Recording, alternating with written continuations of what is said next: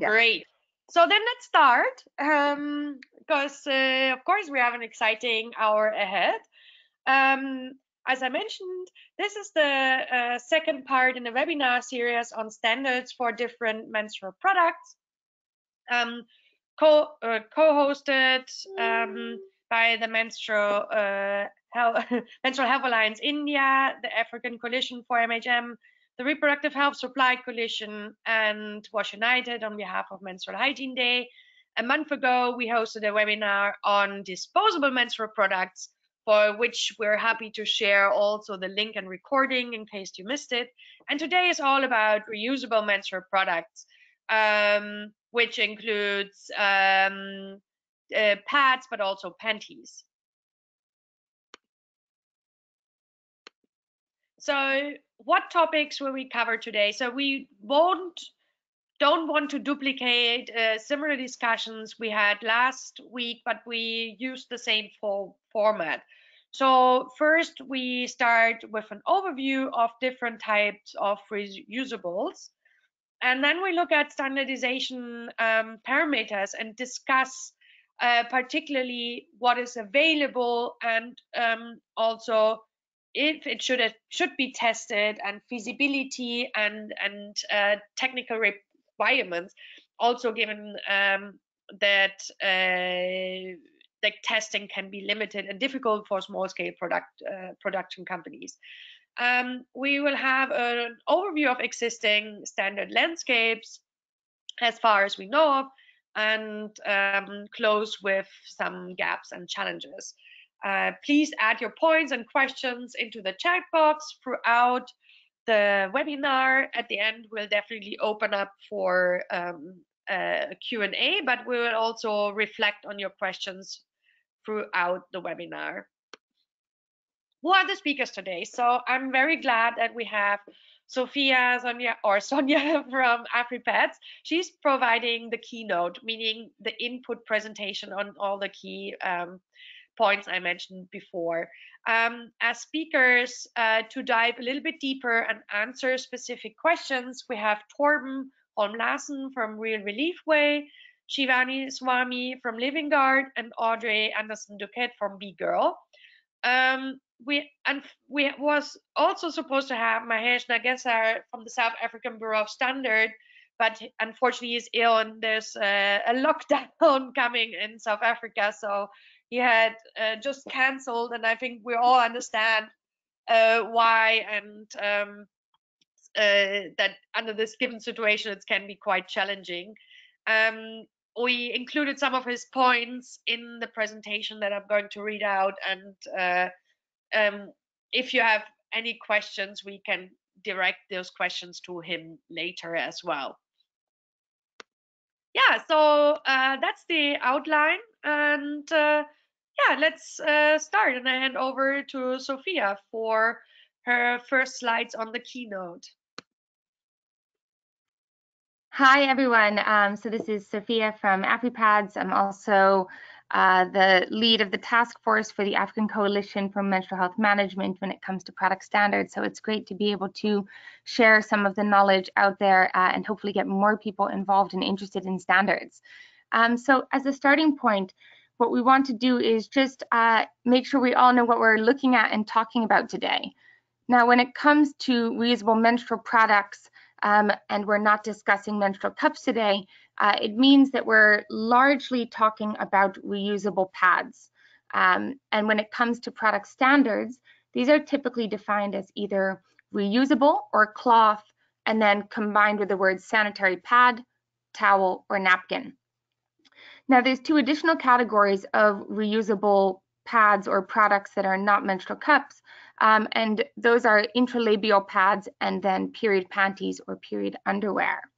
Now, these are less present in LMICs, which is the focus of today's conversation, but there are increasing interest around them. So while there's very little happening in standards so far for the latter two products, we will focus the majority of our discussion around reusable pads, but it's great today that we have Audrey here from Be Girl to hopefully shed some light as well about period panties. Now, just as a general explanation, when it comes to the benefits of reusable menstrual health products in LMICs, the top 3 benefits are really the cost-saving element due to the reusable design, the environmental aspect in terms of reducing waste, which is particularly important in countries with limited or strained waste infrastructure, and then convenience, which comes from the durability and reusability, and the fact that it's a single purchase, which is very important when we talk about access. And for the above reasons, reusable menstrual products can also be interesting in humanitarian settings where they are both accepted and appropriate. That always needs to be evaluated because it's a case-by-case basis. But these 3 factors of cost saving, eco-friendliness, and convenience can make them quite interesting and relevant. And that's also where I think standards and quality become quite important.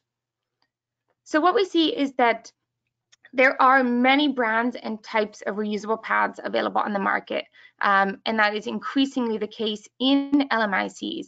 But the question really comes to quality, safety, and conformity, and are these in place? What exists due to the minimal levels of standardization that exist around the world thus far? And if you can jump to the next slide. Yeah. So what we know is that there is no one product fits all when it comes to menstrual health products. And a shared aim of MHM stakeholders is really to promote the use of safe and effective menstrual products. We see that this often involves a shift away from traditional methods and an increase in the use of commercial menstrual products or homemade menstrual products, but that have been designed to be a step above traditional methods.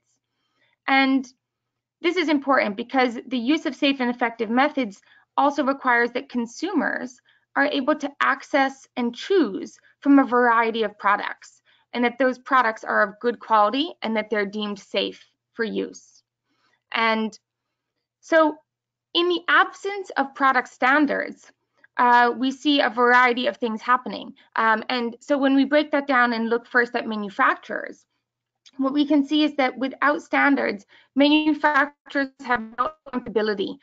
There's nothing that enforces them to ensure that the quality or the safety of the products that they produce are in line with what is, let's say, necessary for safety.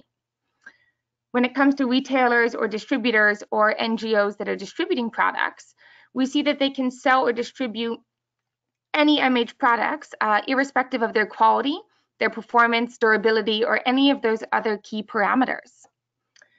And so they may be doing that without even realizing that they're producing or that they're distributing substandard products.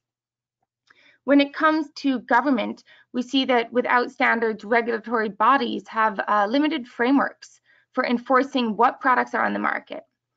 And then ultimately, when it comes to consumers and beneficiaries, they really have inadequate protections and assurances about the quality and the safety and the fitness for purpose or function of the products that they're buying. So what we're largely seeing is that in LMICs, where possible, product standards can provide an important regulatory framework that goes hand in hand with supporting the menstrual health sector's, let's say, push to have increased access and choice when it comes to menstrual health products. Next slide. So what I'd like to do now is start to familiarize you with the parameters that are typically found in standards for reusable pads. So for those of you who tuned in to the first webinar on disposable pads, there will be some overlap here. But of course, there also are some key distinctions, and that's really what we want to flag today when it comes to reusable pads. So I will do an overview, and then later on in today's discussion, Torben will dive into more detail on some of the parameters that are really specific and important when we talk about reusable pads. So the content of a standard, typically there are about 6 sections of a standard, and this is the case for reusable pads. And so what we see is the section of general specifications is where the terms and the definitions are defined. And across most standards, what we see sanitary pads being described by is their absorbency capacity. And so a standard would provide uniform labeling terms that should be used by manufacturers. So examples of that would be the words like light pads or regular pads or super pads. And the objective here is straightforward. By describing or labeling the pads according to their absorbency capacity, which is their key performance indicator, it makes it possible for consumers to identify and to purchase the type of pad that they need. So the pad that meets their absorbency requirements. And this is really the basis of informed consumer choice. Now, this general specifications section of a standard would also define the material components and the qualities of the fabric, as well as often the construction of the pad. And in some cases, we see size being specified, so those would be the dimensions, although that is typically less important when compared to the absorbency. And so therefore, it's not really the defining labeling term. Now, the next section of a standard for reusable sanitary pads is typically the one about product and performance requirements. Now, this is important because these are the requirements as opposed to just specifications. And requirements are typically then linked with a test in the test methods section of that standard that are then tested against in order to make sure compliance is there. So these parameters are basically what ensure that the product is fit for purpose. So in other words, the pad does what we think it should do. And again, this is where absorbency and retention capacity are one of the most important parameters. I think it's important to say that a key distinction between disposable pad standards and reusable pad standards is that this categorization of absorbency capacity was first introduced in Africa in Uganda standard in 2017. And this was a way of holding manufacturers accountable for the differences in absorbency capacity based on their labeling claims.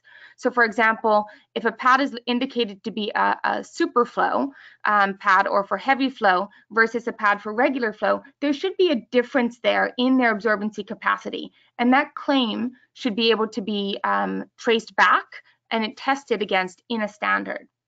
So this is currently not seen in standards for disposable pads. And so I think what is missing here and what would be a great point of conversation later on in this dialogue is that there is an absence of universal terms or definitions for sanitary pads. What defines a pad to be a light pad versus a heavy pad versus a normal regular flow pad? And what are the respective absorbency requirements that should be paired with those terminologies in order to make it easier for consumers to know what they're buying? Now, this section of product and performance requirements also includes very important hygiene and microbiology parameters.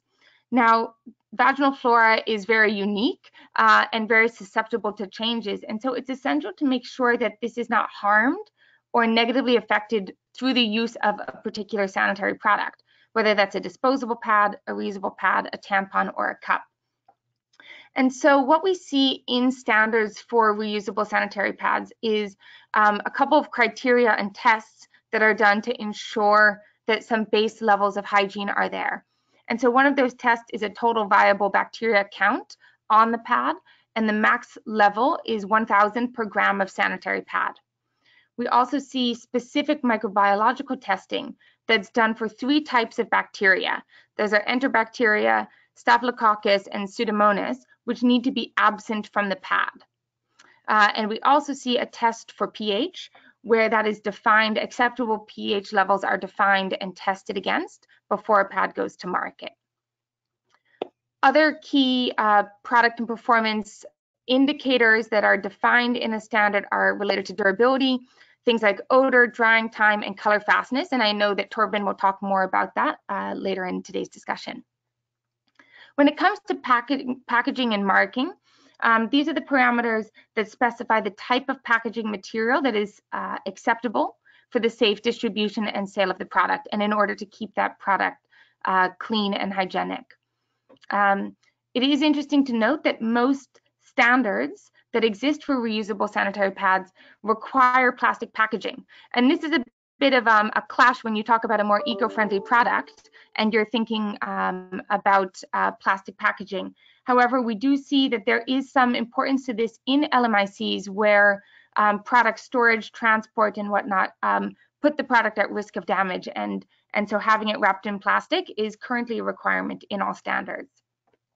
This section of a standard would also define the marking on the packaging, which would include things like batch numbers, manufacture date, the raw materials used in the product, the duration of wear, so the durability of the product, as well as the disposal instructions. Next slide, please.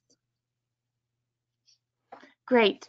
And so now moving into the last three sort of sections, or let's say chapters of a standard for reusable sanitary pads. Sampling and testing. Now, this section is to provide the manufacturer with the guidelines for testing its products for conformity. So this ranges from the frequency and the scale of tests, because of course not all products coming out of a factory can be tested. So there are sampling methods that define how and which quantity of products should be submitted for formal laboratory testing, which results in what's called a certificate of conformity, which indicates that based on the random sampling done at that factory, that the products in that factory are in line with the standard parameters. And there's also a definition of random versus mandatory testing, meaning that the standards bodies can come and do random sampling of your products, which is important for, again, conformity and compliance. And I think this is also an interesting discussion point later today, if possible, in regards to small-scale producers or DIY pad programs for whom batch testing of this nature could be quite prohibitive, but is also important in ensuring that the products that are being produced are in line with basic quality parameters. So the next section is the test methods and procedures. Now, these are all defined by the standard to ensure that there is uniformity in certification. And so the test methods are defined step by step. Where possible, those test methods are derived from ISO test methods. And the importance here is that by having very specifically defined test methods, we know that whether a test is done in a different lab within a country or across different countries that happen to share a regional standard, that test method is uniform. But what we see is that there is actually quite a bit of variation in the different test methods that exist in the current standards out there for reusable sanitary pads, meaning the tests that are done in Tanzania might be different than the tests done in Zimbabwe.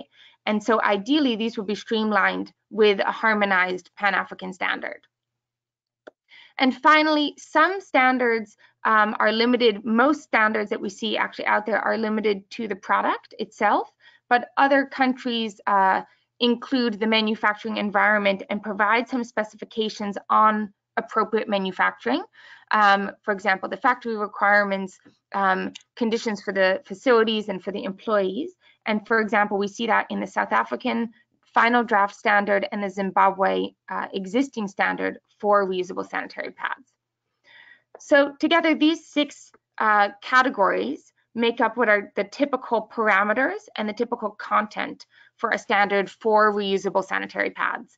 And again, Torben will jump more deeply into this in the coming slides ahead. Thank you, Sophia, very much. That was really interesting overview of different parameters. And also thank you for highlighting where reusable products might have or might need a different type of standard and quality control. The next questions I would like to direct to Torben, but I also ask Shivani to jump in if she wants to add something.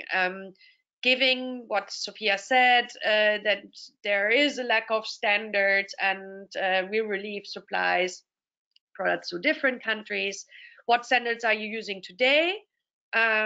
What testing criteria do you apply? And we're also interested in to understand what are the limitations to those testing criteria looking at reusable products. and on what basis do you provide information to the users, and in terms of what we said, and on the packages, on the materials, usage, handling, and drying. Over to you. Thanks, Ina.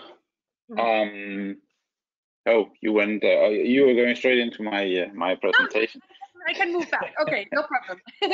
No, I was just at least trying to start answering the questions before we go to my own slides. So basically, with our manufacturing in Real Relief, we have two streams. One is our centralized manufacturing, where we have 3 different plants that is manufacturing on an industrial scale. And here we have set standards for size and for thickness and for absorbency and these kind of things. So we're doing that on a regular basis, continuously in the production. And of course, every time there is a large shipment, there will be some sort of pre-shipment inspection as well. So there's quite a number of tests involved in that. We have for the other stream, which is the small scale manufacturing, we have built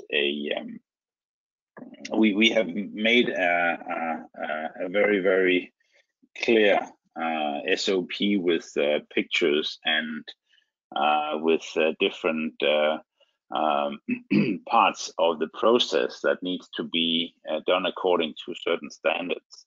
So we have some standards for the raw materials, which is normally when we're talking a small scale manufacturing, we are supplying the raw materials ourselves to the small scale manufacturers. So that's not much of an issue.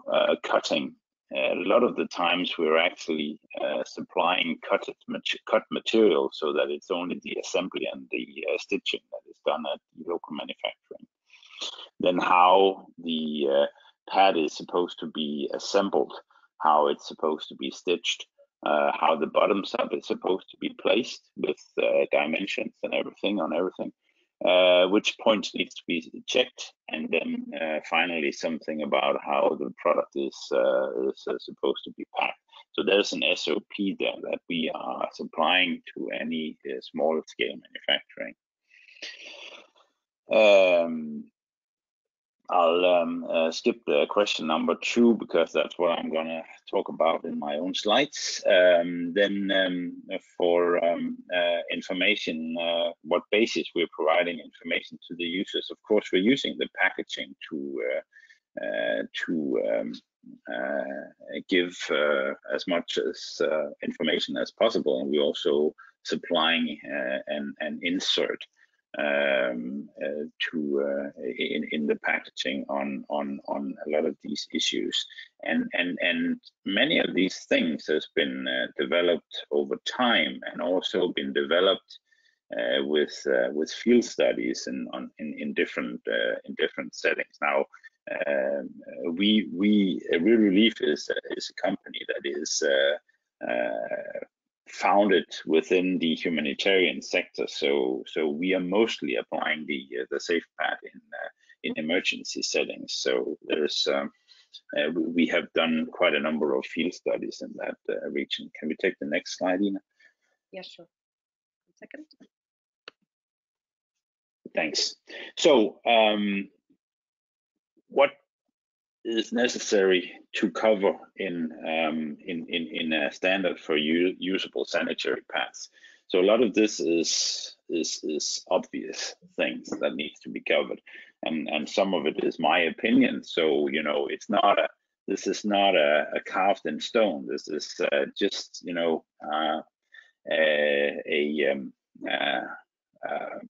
a forum for discussion. So, but I'll try and give my points across so that we can potentially have a discussion going forward. So I think there are 4 different things that are important when we're talking about a reusable sanitary pad. So we have an area of test relating to the durability. Absorbency, of course, that's what it needs to do.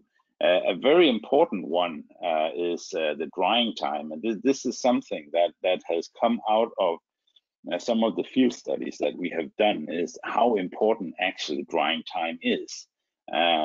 Because if the drying time of a pad is is too long, the effect is that the women are starting to use pads before they're actually dry, which gives problems with skin irritation and infections and these kind of things. So it is actually right up there with the others as being extremely important.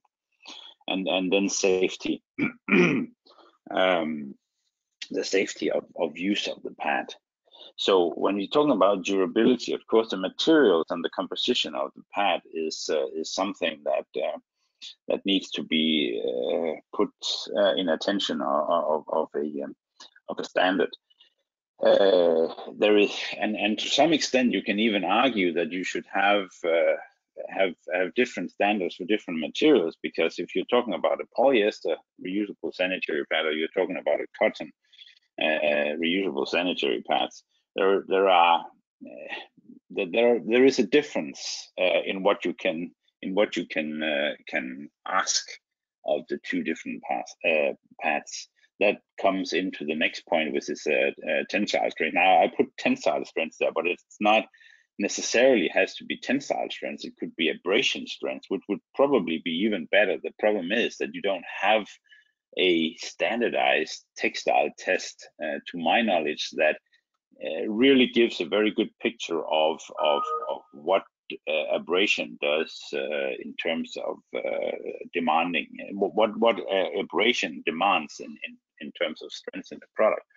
So, but there is a number of tests that could be looked into. It's important because durability of a reusable sanitary pad is very important, since it is determined of how cost effective the price is for the use of the product is for the user. It's determined of how environmental friendly the product is, because it's determining the lifetime of the product. And then workmanship. I think workmanship is important because it says something about how much is how well is the manufacturing site organized. It is completely straight. You see it straight on the workmanship whether you are working with a good organized manufacturing site. Absorbency.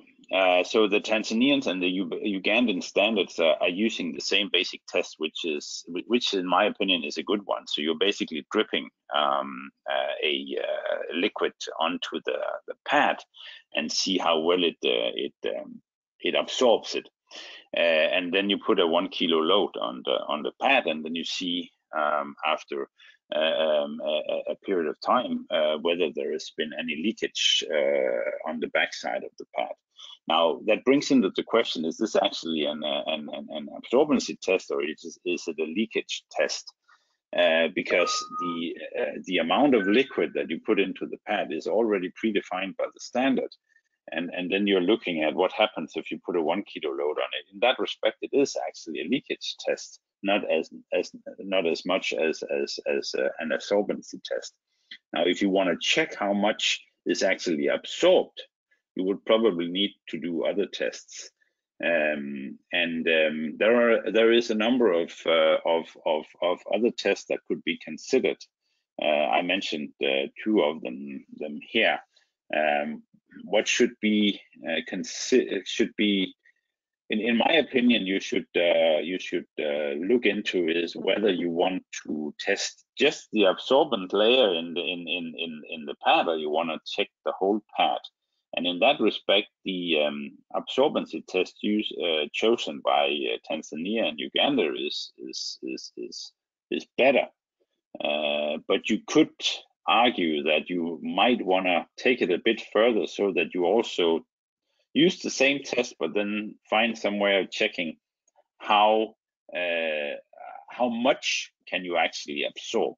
Can the individual pad actually absorb So that is something that is missing, in my opinion, in the Tanzanian and Ugandan standard. The drying time, yeah, well, there is an ISO test that is a little bit complicated. You could also make it a simple test. So basically wetting a pad and then drying it on hang drying it, and then weighing it over a period of time until it reaches its original weight, and then it will be dry. So that would be a simple one, but I haven't seen the drying time actually been part of the that any standard has actually put drying time. Might be, I haven't seen all the standards, so, but I haven't seen it. I've seen that they have put up there has put up limits for drying time, but no test has been put to actually check it. And a general factor is if you put something into a standard, you should be able to check it. Otherwise, it's nonsense. Yeah. So safety, obviously, pH value, which Sophia also mentioned, is of course is very important. It's a sensitive area where these products are going to be used. Bioburden, that's something that I have taken separately in the next slide, the issue. And then other residues. So I've seen standards that has been looking at a lot of residues. So all might be that might be harmful to the human body, and you know, that could be interesting to see if the product contains azo dyes and this and that. But it also makes the standards quite difficult to work with, and it would become expensive to test the products, which again will put quite a burden on especially smaller manufacturers. Okay, next slide, please. So bioburden. Now, bioburden, when you're talking about a disposable pad, that's clear. You have a product that's supposed to be used once, so bioburden is clear. Now we have a pad that is supposed to be used maybe, I don't know, 100 times. Does it then really matter that whether there is a small bioburden in the virgin product? Since the product is being used again and again and again and again, so the question of bioburden is more a question of how do you actually take care of your product, because this already the second time you use the product, it's no longer the responsibility of the manufacturer to make sure that you don't have too high bioburden in the product. But of course, the other thing is, can we avoid having something having some standard for bioburden? Because you know we're dealing with authorities that has to approve a product that is being used directly against the skin. So that's another question. But you know, I don't have the definite answer. But this is more like a question to the plenum. And then the other thing, of course, we also need to take into consideration is that if you have a product that is claiming antimicrobial, it's claiming to be antimicrobial, then we should actually have a optional test to check whether this claim is actually validated. And there are some tests there that is interesting, which is the AATCC 100 and the Japanese standard JIS 1902. Both of them is very able to show the antimicrobial ability of a fabric. Yes, last slide, please. And then there is a number of other tests. I put it here because I think these are less vital to some extent. I think they are. It's not necessary. Size of the product. Do we really care what is the size of the product? If it does what it has to do, why should we put up standards for sizes? You know, some of the products that we're talking about is in the form of panties. Some of them are inserts in some sort of silicone holder or something else, So how can we make how it will make the standard complicated if we start doing that. Odor, yes, but it's the virgin product we're talking about, and odor is also something that is very subjective. Who is deciding what an odor is, and you can't really put a standard to it. The design of the pad goes with the same argument as the size. Do we really need to put standards for how the pad is designed? Collar fastness, rubbing fastness, washing. Yeah, well, it's non-essential as in terms of the actual feasibility of the product, how the product functioning. So do we need it? Abrasion resistance, that I was talking about. Maybe putting that as a strength test might be interesting. Water soluble matter, it's the same thing as what the other materials. It's a safety question, but at least you should, if you want to check water soluble matter, you should at least make the extraction with water, not with ethanol, as the new Ethiopian standard is suggesting. These are just tests that is optional in a standard. So I think that's probably concludes what I wanted to say. Thank you, Torben. I think that was very comprehensive, also from a perspective of a company, how you deal with multiple standards and how you see that. Before I turn, like Shivani, do you want to add something on your perspective? Do you want to challenge Torben, or do you have a similar opinion? No, I do actually agree with pretty much most of what Torben has been saying. Just a few points really that I wanted to highlight. One is that, what all manufacturers do is they have a responsibility to test the product up to a certain level, and that's how the product needs to be when it's bought by the consumer. Everything that happens after that is really up to the consumer. So the second big responsibility for a manufacturer is to make sure you give enough information on that leaflet or on the box that gives them the instructions on how to treat their product. And when we started out, Living Guard has been working with Sofkins is the brand for a few years now, and when we started out, there was no standard in India that looked at reusable sanitary napkins. So we kind of spoke to experts in textiles. We looked at what other standards were out there for reusable products. And we really tried to create a list of what tests we thought were applicable. It just so happens that those are exactly the same tests that are now in the Indian draft standard that we're looking at. But there are certain things that we need to keep in mind when making these reusable products. One is, what is the textile that you're using? Where did you source it from? Is it, Ecotech certified, or, what is the material safety of the dye stuffs used on the product? Because at the end of the day, all of this will affect skin sensitization. There's again a lot of question on whether the existing protocols for skin safety, cytotoxicity are as effective as they should be, but there has to be some, lowest common denominator with which we have to go look at product safety. What are the regulatory requirements? I know that this will be something that Real Relief and Living Guard have to look at really carefully, because we have antimicrobial treatments on our products, and so are the chemicals you're using actually safe for skin contact? Within each country, there are different regulatory requirements. So are we actually upholding those regulatory needs? What about, are any of the dyes or chemicals or treatments for, say, quick drying or things like that, leaching from the product after every wash? And then that begs the question of, do we test a product just one time, or do we create a washing protocol and repeat the tests for the number of times we claim that the product can be used for?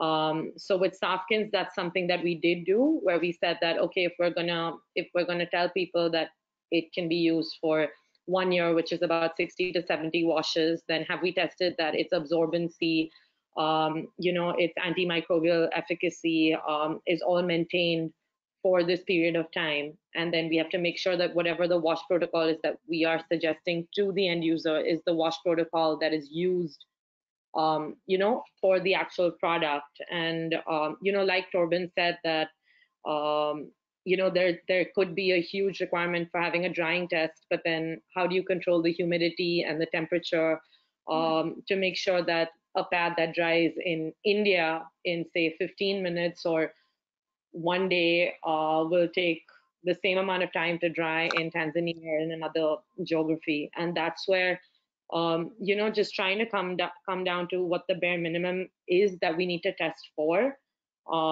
becomes important. And I cannot stress enough that I agree with Torben when he says that if you're making a claim on your product, then it needs to be verified with some sort of test. And we're seeing this more and more in India. I'm not too sure about what the case is in Africa, but people are claiming to be using bamboo, so they're antimicrobial, or they're using certain, raw materials, so they're claiming to be 100% biodegradable or compostable. These are all like, claims that are extremely strong consumer claims, and a consumer sees that, they take it at face value. But has it been verified by anybody? Is it being, checked? And if it turns out that it's not true, then is someone stopping that company from making claims in the open market? And we're seeing so many of these small scale enterprises making pads, and then the question becomes, do they really need to go for the same standard approval, or is it something that they can do a kind of a more like a slightly lower end version of that? It's a question, and it's a little tough, and there's been a lot of back and forth, I know, on the panel that we have in India creating the standard, but it is kind of at least an effort that we're making now to go towards that. And I just had one last point about the question of design. I completely agree that I don't think the design should be something that we have very formalized in our standards, because that kind of stands in the way for innovation. If companies don't think that they can design new shapes or new product types to deal with something because it wouldn't get approval within the standard, or wouldn't fall under the purview of the standard, that could actually stop them from coming up with a solution that could do a lot better than any of the solutions we have out there right now. So we need to make it conducive to for people to innovate. Yeah, absolutely. I think innovation, especially, was for reusable products one of the key criteria. Shivani, thank you for your input. I pulled up the questions, which you partly answered, but I'm also reaching out to Torben and Audrey. We said when you started out, there was no standard. So what about where can a company look for information on standards when you develop a new product? And I also know that you kind of established a standard operation procedure. What do you include in there? Yeah, so when we started out, we actually spoke to someone from the Department of Science and Technology in the government. Then we also reached out to the ICMR, which is the Indian Council of Medical Research. We reached out to the Health and Family Welfare Department, and then we looked at what we had to go online and see what are the other products out there that are reusable, what are the kind of claims they're making, and then how do you verify this claim?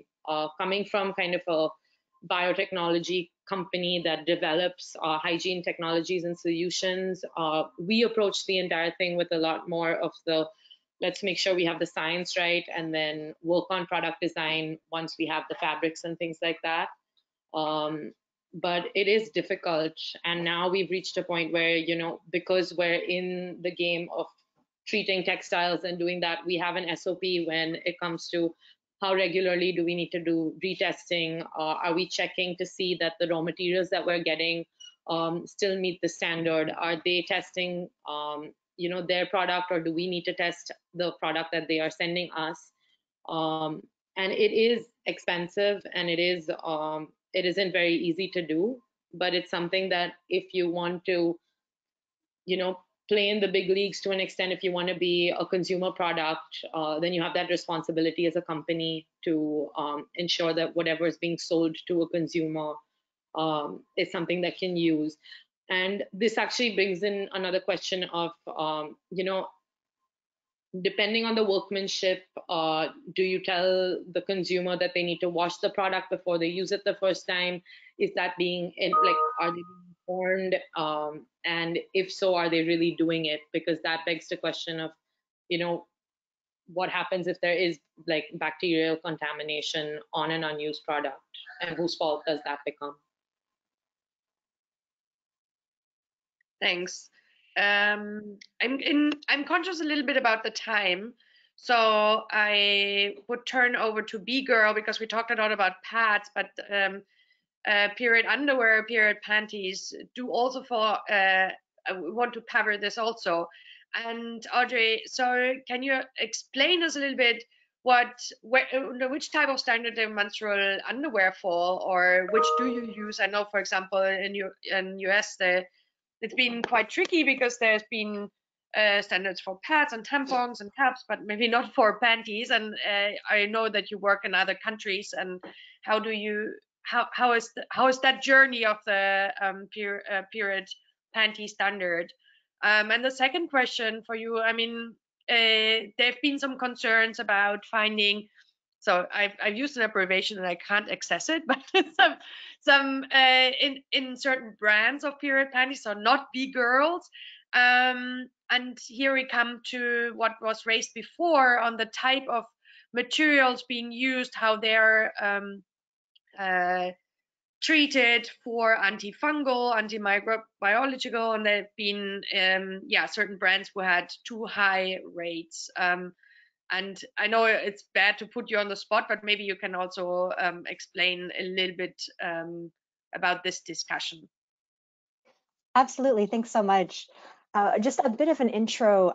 So B Girl is a social enterprise, and we offer a line of sustainable period products. And so that does include washable pads as well as menstrual cups with sterilizing cases. But what I'll be speaking about most today is our menstrual underwear. And there's a couple of different kinds of period underwear. A lot of the existing ones, at least in the US and the UK, they use a design that uses, so of course, just a regular pair of underwear, and they have absorbents, thick layers of absorbent material in the bottom of it. And so it's essentially just an absorbent that's built into the underwear. And B Girl uses a different design. So we have our own patented design, which is a pocket. So it's a leak-proof pocket that has a layer on the bottom that does not allow water to pass through. And then there's a mesh pocket. And we insert absorbent material, so either a towel that can be folded and inserted, or a pad that can be inserted into the bottom, or whatever choice the user has. And so we've had users who use disposable inserts such as toilet tissue or cotton that can be inserted and then disposed of. And so this allows a bit more flexibility, and it also allows more absorbency compared to those thick layers of material. And so talking a bit more about the standards and what they fall under. So period underwear is a bit different because it falls under the standards for apparel, just like any other underwear in most cases. And so the standards that exist, they're subject to standards such as, of course, size and fit. And on one hand, this certainly has advantages to it. It can make product import much easier. It allows more flexibility in the design. And we've also found that there's less stigma in general around menstrual underwear than pads, because pads are recognized easily as period products, both in the gatekeepers that we work with as also girls themselves. However, of course, this does mean that quality then is very much in the hands of the suppliers, and that can certainly come with its risks as well. So at B Girl, we use the same standards for our menstrual underwear that we use for our washable pads. And that includes, of course, absorbency, the amount of water to wash, the drying time, the durability, and then ideally it would be the case, of course, that period underwear meets the same levels of quality standards as the pads do. So of course, including sizing as well for the underwear. Right now, B-Girl is one of the only suppliers of period underwear in LMICs, but of course this could certainly change. And so it's important that our standards for any sort of menstrual absorbents are meeting the same levels of quality that the pads would be meeting as well. And then, and a good example of this, of course, is with the concerns about the PFAs. So just a bit of background, there was some news that's come out relatively recently that some of the leading brands of period underwear in the US were found to have significant levels of PFAs in them. PFAs are a substance that's commonly used in waterproofing as well as other treatment of fabrics, but it's been connected to adverse health effects. So anything from increased risks of cancer to increased reproductive problems. And so a lot of the companies, of course, have denied that PFAs were intentionally added, and this potentially speaks to supply chain management, of course, the need to retest products and ensure quality, but also just the need for increased standards when it comes to period underwear beyond just that which would be applied to traditional underwear. And then and so, of course, these somewhat more lax standards, this is, of course, the danger that can come along with them. And to speak to the antimicrobial aspect, there's a couple of different ways that products can be made more antimicrobial. It's not necessarily an on or off switch. And so the treatment with chemicals is one. And so, of course, treating products with a chemical that fights infection and fights bacteria can be one way to make a product antimicrobial. However, the material can also be a different way. And this is the route that B-Girl has taken, is that we don't treat our products with any chemicals, but the material that we use is a high-performance sports fabric that dries very, very, very quickly. And so it does not allow much time for bacteria to grow. And this, of course, the need for tests in order to understand what is meeting certain levels of antimicrobial to be able to make that claim. We don't make that claim on our website or in the materials that we use, but there's certainly a need for not only having these standards, but also more creative ways to ensure that a product is essentially inherently antimicrobial versus just treating a product with PFAs as well.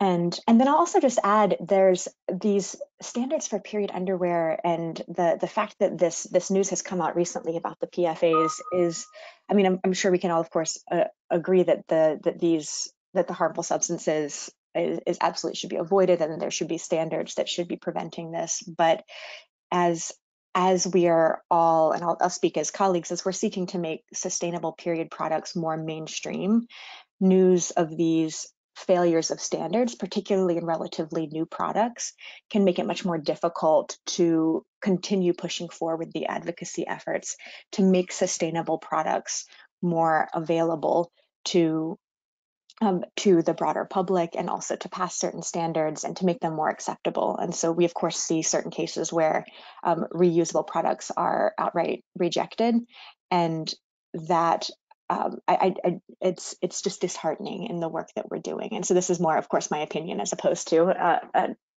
the actual facts. But this speaks to the need for these standards in order to protect the work that we're all doing to try to make these products more mainstream as we move forward. And thank you. So you've moved on to the next slide here. And so I wanted to chat just briefly and take just a very brief break from talking about standards to share just a few results from a study that B-Girl recently published on products' impact. And because, of course, this is the reason why we're all here, why we're seeking to make these products more available and more mainstream. And so we're hoping that this study will help to make the case for inclusion of menstrual products in more relief and development programs based on the social impact and the social need. So just briefly, B-Girl recently completed a study. It's in 2 provinces in Mozambique, and we were testing effectiveness of our period underwear along with a menstrual education approach. And so we tested groups of girls that received both education and period underwear versus groups that received just education versus comparison groups. And so I wanted to share some of the significant findings that we had between the group that received period underwear and education compared to the group that received just education. So the study revealed that these findings were because of the products themselves, that the education was not a factor. And what we found is a significant increase in girls' reported mobility. So we were looking not just at participation in school attendance, but we were looking at overall mobility, ability to participate in activities such as sports or playing with friends, opportunities to build social capital, which have further reaching consequences on girls' health, on their economic development throughout their lives, and a huge range of well-being outcomes. And so we saw significant increases in girls' reported mobility compared to the group that just received menstrual education. We saw a significant increase in their participation in social activities, so sports or playing with friends. And then also a significant increase in girls who reported feeling normal. And so this was an interesting finding because we were looking at how do girls feel during menstruation. And so there were optional answers such as I feel scared or embarrassed or confident or just normal. And so the one significant increase that we saw was in girls who just said they felt normal after they had the products. And this is compared to girls who received menstrual education. And there was a significant increase in that group with regards to confidence, which we found that to be an interesting distinction, is that products can help you essentially just feel normal during menstruation. Versus understanding how your body works can help to increase that feeling of confidence during menstruation as well. So we wanted to share this. These results are available on the website. Happy to answer any questions about it as well. But wanted to share this because of course, we're all seeking to do is make the case for inclusion of products in our efforts in order to meet needs during menstruation. So thanks so much. Yeah, thank you, Audrey, and also sharing the perspectives. And I think that was really valuable because that you mentioned that period panties sometimes do fall in a different category with all that. So, and then a clear call that they need to have a clear standard similar to reusables. Talking about standards, I'm handing over to Sophia again. Because we talked about different standards and she looked at different available standards and also what the variations in parameters. Very interesting comparison also if you look at the date when they've been released. So over to you, Sophia.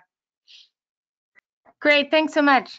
So I think what's really interesting and exciting is we do see this growing push and movement and support towards more inclusive products and to go beyond just disposable pads as the product available on the market in LMICs to this growing range. And that is so important when we talk about access, affordability, environmental impact, and the like. And so what we'd like to do now is just give an overview of the existing standards or the standards in development for reusable sanitary pads. This overview is, we hope, comprehensive, but we are sure that there must be some gaps there, and we would love any information if any of the participants here have any information, especially outside of Africa.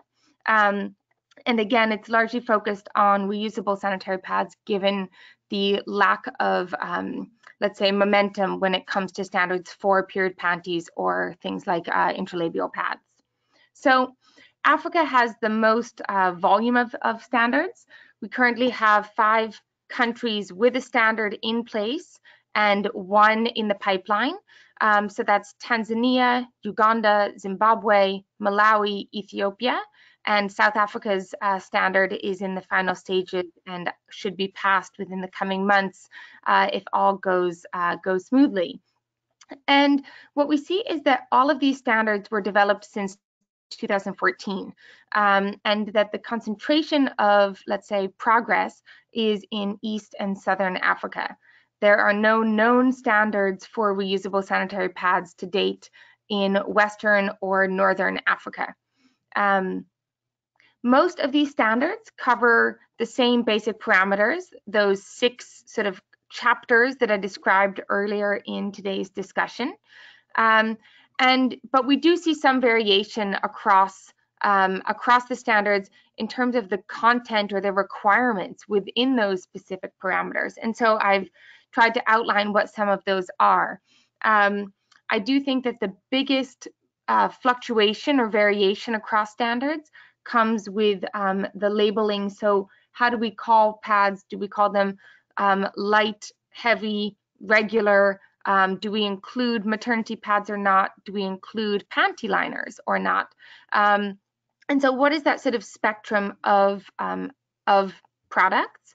And again, what are the absorbency requirements that we associate with those different pads? And why this is really important is in terms of mass manufacturing or industrial manufacturing is import and export and trade, because when you have different requirements at different national levels, it makes it very difficult to make a single product that you can then sell or export across the country. And when we look towards scaling up the availability of these types of products, that becomes quite important. In all of these national standards, reusable sanitary pads fall under the category of textiles, and they are then handled by a technical committee under the textiles category. For the most part, these are considered non-medical textiles, but in some countries we know that they could be categorized under medical textiles. And that also brings, an interesting discussion point as to whether these products should be considered medical or non-medical products. And there is that to consider in the actual use of the product, the medicalization of something like periods, but simultaneously it needs to be considered in the waste stream. Reusable pads are ideally washed before they're disposed of, but if they're not washed, for example, a disposable pad, then is that waste considered medical waste, biomedical waste? How is it really categorized? So that's all just, interesting discussion points if we have time and get to it. All of these standards at the national level in Africa are voluntary standards. Uganda is the one with a mandatory standard, and it's possible that the South Africa standard will also be deemed a mandatory standard. And so that is also an important consideration.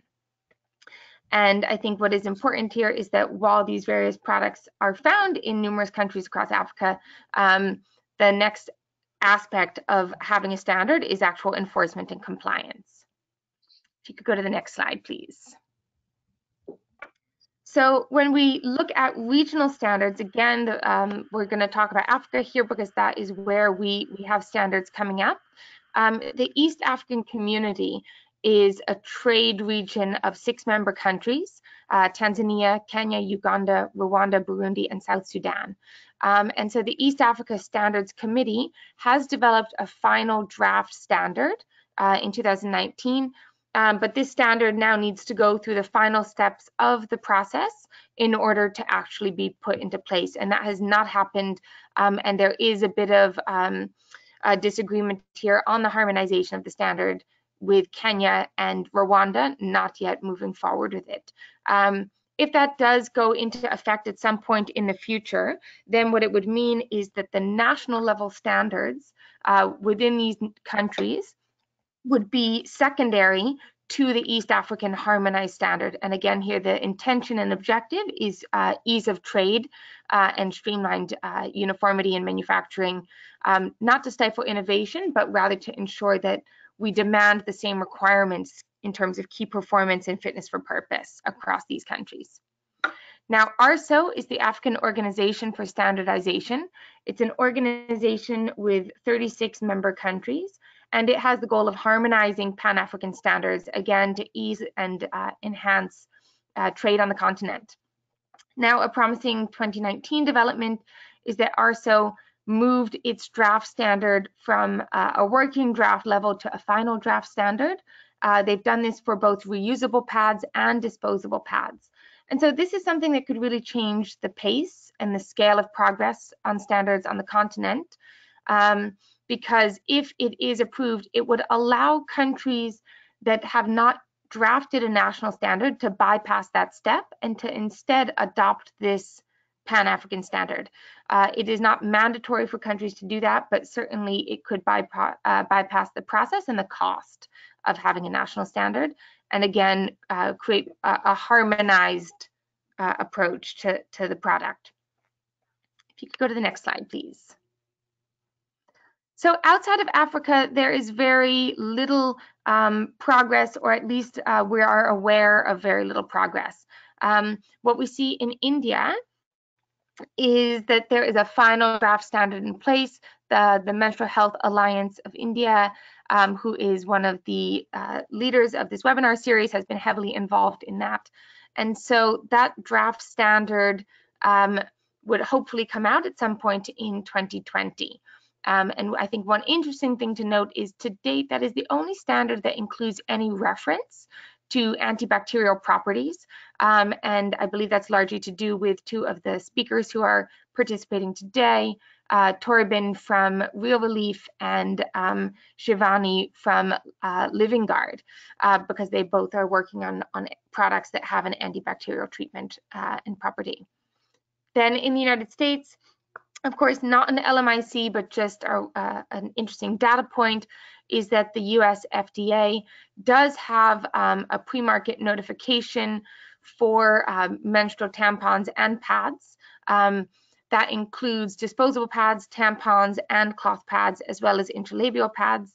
And these products by the FDA are classified as NSR medical devices, so non-significant risk medical devices, which again brings up that discussion point of, are pads and specifically reusable pads worthy of being considered medical devices or not?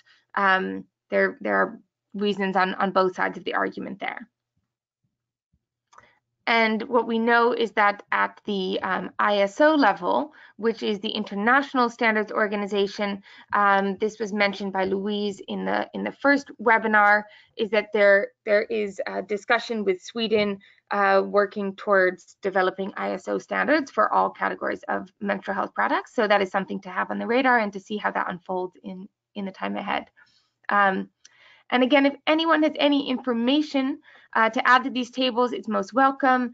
Specifically, we are not aware of any other standards in place in South Asia or Latin or South America, whether in place or under development. So please let us know if you're aware of anything, so that we try to have a complete resource here available to all of our participants. Thank you, Sophia. So initially we had questions to Mahesh. I'm just pulling out now what he mentioned for the South African standard. So it's almost in the finalization stage. It's all about the choice of women. Doesn't in the sanitary dignity framework, which is the policy that they refer to. And yeah, so they have really recommend standard what proper care instruction and statements are clearly marked. I think that is one of the key requirements. Next to absorbency, pH, microbiological aspects, loss of fibers, which is, I found, an interesting element. We wanted to close with some gaps and challenges also, Sophia, that you want to highlight, and then we open up for some questions from the chat box. Yeah, great. So I think that when we discuss standards, it's important to understand what makes up a standard, what are those parameters, and some of the discussion around, let's say, how do we make sure that standards ensure products are safe, yet also leaving room for innovation. But having a standard is I'd say, one step of the process. And it's certainly not enough to just develop a standard. If standards are considered a priority and important to have, then compliance, certification, and enforcement are essential. And you heard Shivani mentioning this as well, Torben also, when a company makes claims, are those claims then verified in order to make sure that we have the consumer's safety and best interests in mind? And so in many countries, what we see is that these gaps can be as big or as significant as a complete absence of standards. because the standard that isn't enforced is not really serving a purpose. So all of this requires that there is public and private sector interest, resources, capacity, and also commitment. So when we talk about developing standards, MHM stakeholders need to recognize that as much as we want standards to be developed for the entire range of menstrual health products, standards bureaus don't have the capacity to develop unlimited numbers of standards every year. Standards development organizations are resource constrained, and they do need to prioritize the standards that they work on. And in addition to just developing standards, standards also need to be reviewed and maintained and updated. So most of the standards that exist for reusable sanitary pads are first editions. Technically, they need to be reviewed every 5 or 10 years, depending on the standards body. But what we see, of course, is that as we develop knowledge and understanding about what a standard for reusable pads look like, we see that a standard that may have been developed 1 or 2 years ago could already need updating, but many of these standards bodies, especially in LMICs, do not have the resources and capacity to do that. So it raises a question of, is a standard good enough? And therefore we develop it, we push it through to have it in place rather than waiting for the perfect standard. So again, an interesting discussion point. Now, when it comes to testing and inspecting and certifying products, these tests need to be timely. So, for example, we need to make sure that if it takes 2 months for a manufacturer to receive the results of their tests, so their certificates of conformity, due to a country having insufficient testing facilities or an overburden of products to be tested, then a manufacturer's stock could already be sold or perhaps expired by the time that test results come out. Now, expiry with reusable products luckily is not an issue, but certainly the risk of them being sold before even receiving the test results is an issue. So that's something to keep in mind. So what are the labs that exist? Are they certified? Are they well equipped? Are there sufficient labs? Are there qualified lab technicians? Can they execute all of the tests that are actually outlined in the standard to be done? And can we get timely lab results? Then when it comes to enforcement and compliance, this is a cross-cutting issue. Now, of course, manufacturers need to comply with the certification and the testing requirements. So for example, certifying your product once is not enough. There are lot and sampling requirements defined in the standard that indicate the frequency and scope and scale of testing. And so this is the burden of the manufacturer and the responsibility of the manufacturer. It also raises the question as to the capacity of small-scale producers to meet these requirements. When it comes to retailers, if they're being required to only stock certified products, then that also requires enforcement and often is not the case. When it comes to distributors, that's the same issue there. And then when it comes to NGOs, who are very big players in LMICs when it comes to menstrual health programs, if standards are important and if in a country they are actually mandatory, then this needs to be, they need to be aware of this in their own procurement and distribution policies and processes. If an NGO is not aware, then they could be purchasing products that are not standardized, yet there are rules and regulations around that. So again, how do we also distribute information about standards? Which is tricky because standards are actually published documents that need to be purchased. So to access a standard, what you actually do is you go to the website of that national standard authority, you select the standard that you would like to purchase and you purchase it online. Then that standard is licensed directly to you and is not meant to be shared. So how do we effectively distribute information about standards when there is also this licensing and process in order to even gain access to that information? So communication as well is quite important. And then just to leave it on the point of innovation, again, Shivani, you mentioned this, as did Torben, which is a standard that gets too detailed, too complex, and too limiting really blocks the path for innovation. There can be best practices that are recommended in terms of types of materials that are known to be ideal for this type of product, as an example, but limiting to only those types of products or materials would actually then stifle innovation. And so that is, let's say, a tightrope walk that needs to be done when developing standards, and it really is at risk of being stifled if that space is not left open. So again, to achieve all of this, standards bureaus and standard development organizations and the regulatory agencies that are tasked with enforcing standards really need to be adequately resourced, and they need to be accountable and transparent. And what we know is that developing standards is step one of the process, but it really is a life cycle approach as well, and that needs to be considered. Thank you. I completely agree with your last words. That's a good closing. Moving on to Tanya and Arundhati, because I can't access the chat box. Is there interesting discussion questions that you want to pull out or give people opportunity to ask? Sure. So there is a question from Miles, taking from the concluding point on, is anyone working on product end of life testing or recommendations? For example, how do reusable products perform under landfill disposal or incineration and combustion? And any of the presenters, if you have thoughts, if you've had experiences in terms of disposal of products, please, it'd be good to hear.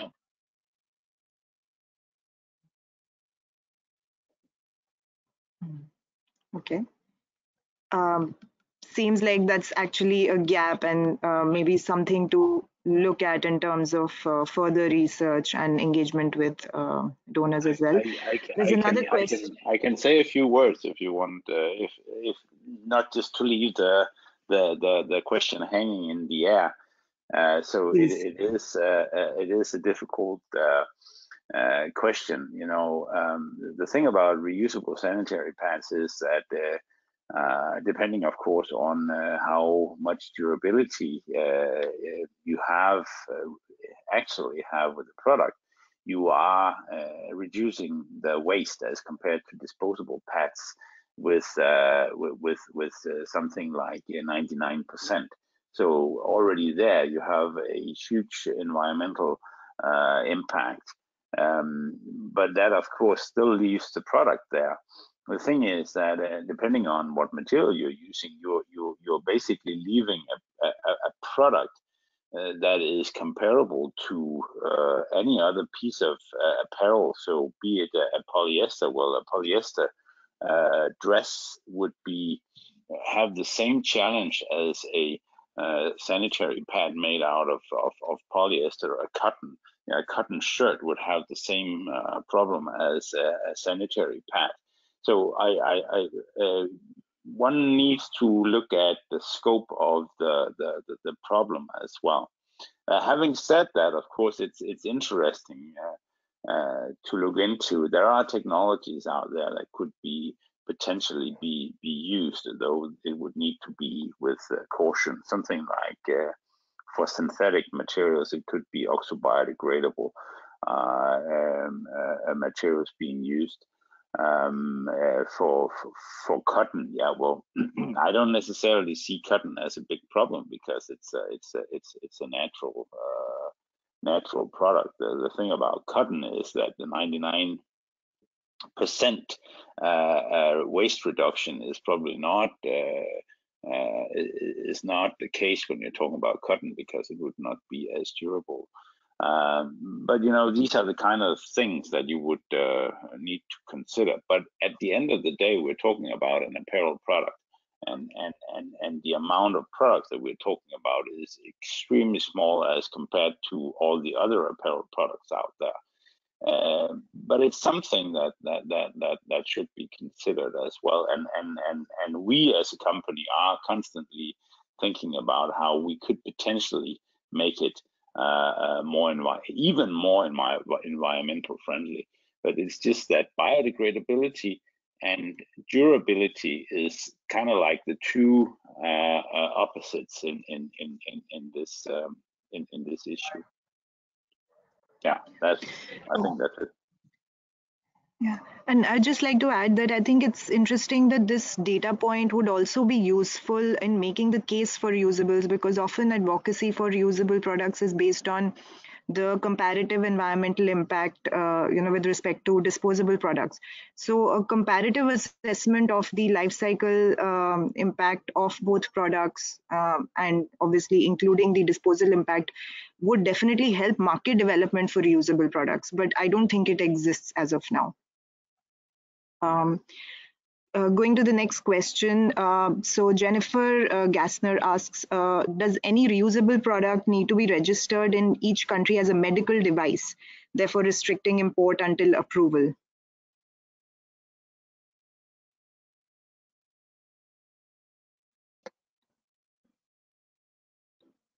Hi, this is Audrey. Yeah. Hi, I'll add. So menstrual cups often do need to be registered as medical devices, and this has been one of the challenges that we faced to global import, but it also, of course, makes perfect sense given that the menstrual cup is inserted in the body and does come with a higher risk than a menstrual absorbent like a pad or the underwear. We found that the pads sometimes have to be registered as medical devices depending on the country. We have not yet faced the need to register period underwear as medical devices anywhere, again, because they're typically imported as the classification of apparel. So the response is menstrual cups, yes, typically, pads sometimes, and menstrual underwear, not yet in our experience.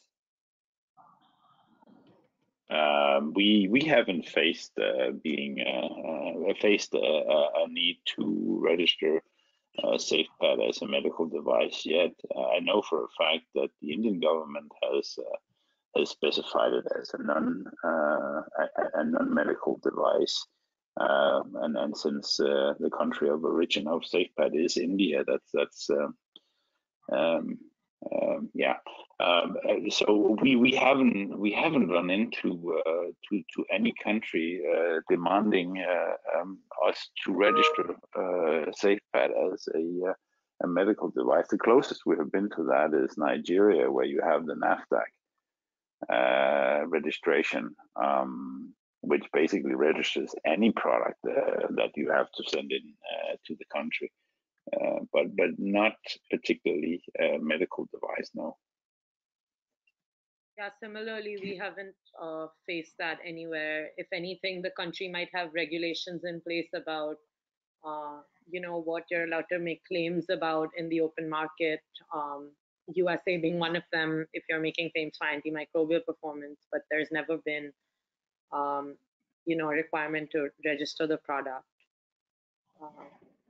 I did want to point out one thing, though, that in India, the draft standard in place does classify period panties also under the entire scope of the document.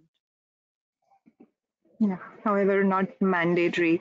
Yeah. And I'll ask, this brings me to the next question, which Shamira has asked. Maybe the last question, because it's we're running close to the end of the webinar. Sure. Shamira asks, and this is directed towards Sophia so for AfriPads, how have you ensured standards are enforced? Because here in Uganda, it's a problem, and local manufacturers are making products that are not standardized and putting them on the market, which is affecting reproductive health.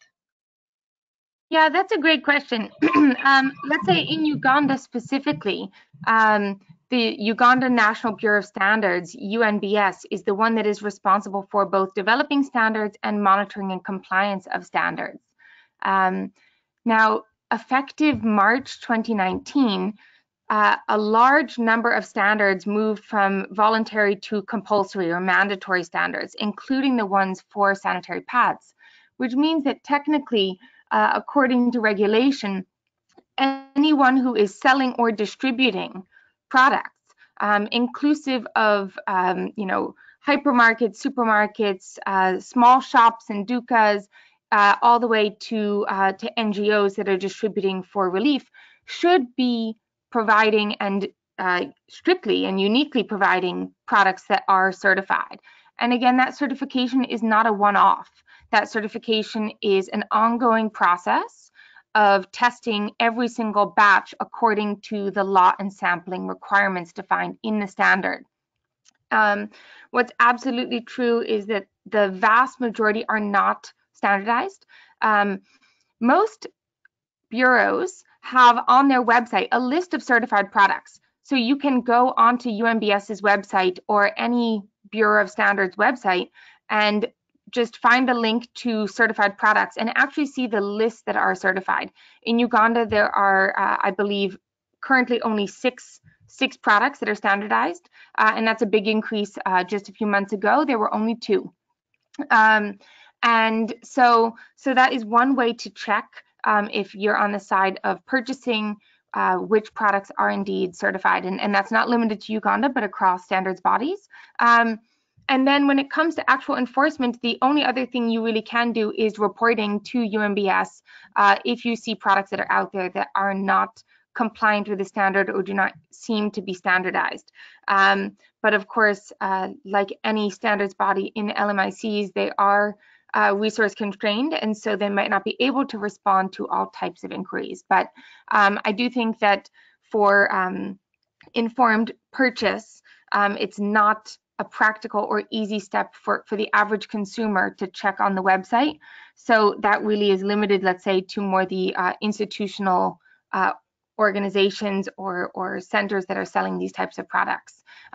Enforcement is not an easy task, and I'd say especially in areas where there is a lot of fake products on the market or copycat products in the market, it does make it quite difficult for consumers to be adequately protected. Thank you, Sonia, for that one. I would like to close now the webinar because it's 1.5 hours, and thank you very, very much.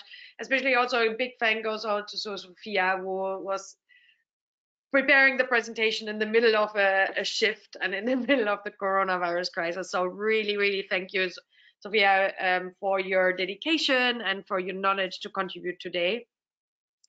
The next webinar we're planning for April are menstrual cups. I hope we're going to proceed. If you have any questions for today, for a speaker, you can direct them to those 2 emails. We will also have a recording ready for you that we will share for all those people who registered. So you can re-watch the webinar. And yeah, thank you everyone who joined. Thank you to our speakers. Thank you to the team who prepared for the webinar today. As usual, great teamwork.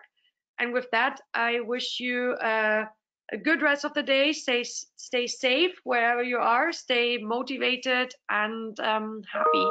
Thank you very much. Thank you.